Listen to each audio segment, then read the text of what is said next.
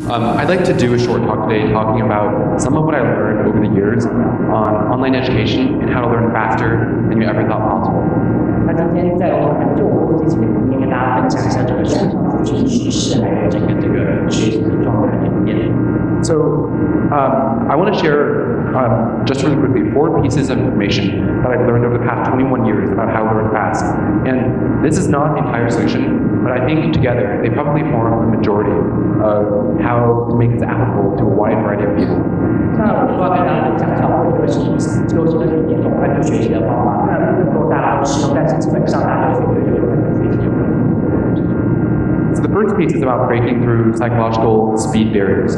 So if you think about your own education, right, it's all about learning. You want to learn something. But why is it that pretty much everybody in this country, everybody in the US, is limited by the speed of their education system?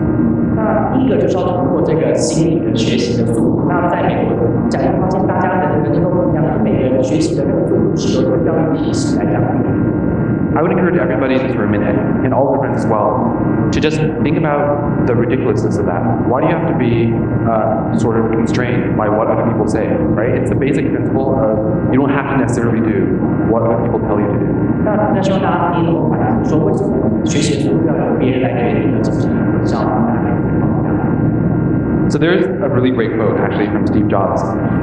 It's a little bit cut off here, but let me just read it. So life can be much broader once you discover one simple fact, and that is everything around you that you call life was made up by people that were no smarter than you. So you have the ability to build and change the world around you.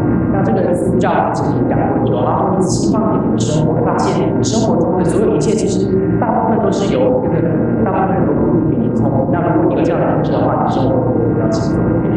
So if you have the proper teachers and you have the proper mindset, then you can break through those barriers and set no speed limit for yourself.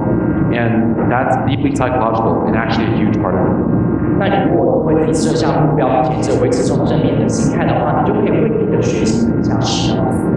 Right, so that's about controlling your own mind. Now, here it's actually 2 Pokemon, and let me tell a little bit story.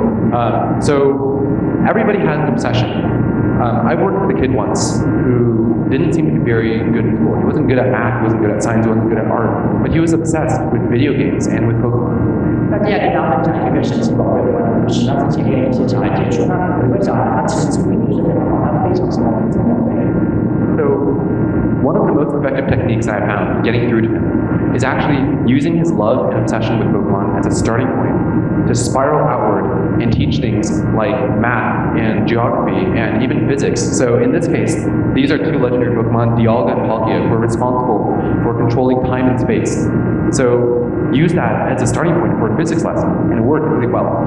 那我发现呢，如果要激起小孩的兴趣的话呢，比如说他如果喜欢神奇宝贝，这个来当出发点，去你可以教他物理、数学，或是其他的这个知识，比如说这两个神奇宝贝的操作式，可以用这个来教物理。